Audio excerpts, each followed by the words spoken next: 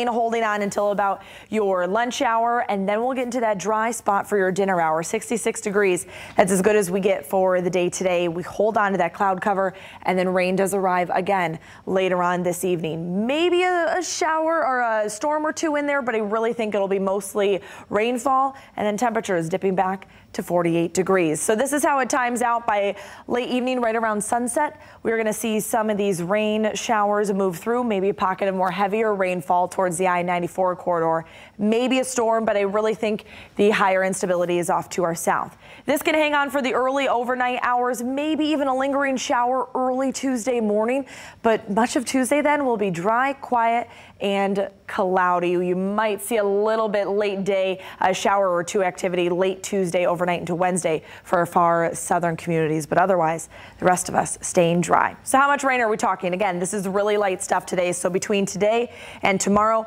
we're talking about a quarter to a half an inch. Maybe some of you around the I-94 corridor see a bit more, but all in all, really light stuff. And we're having these cooler temperatures this week, and the Climate Prediction Center is showing that it's going to even stick into next week. So let's take a look at these temps. 61 degrees tomorrow, 61 on Wednesday, and now we have 57 on Thursday. Thursday, second half of the day, more the evening time frame. That's one of a slight chance of some more showers, but look at those overnight lows. We're back in the 30s by the end of the week. I think Friday night is our biggest concern for any frost. We'll have to keep an eye on that as we head into Mother's Day weekend. Just a slight chance around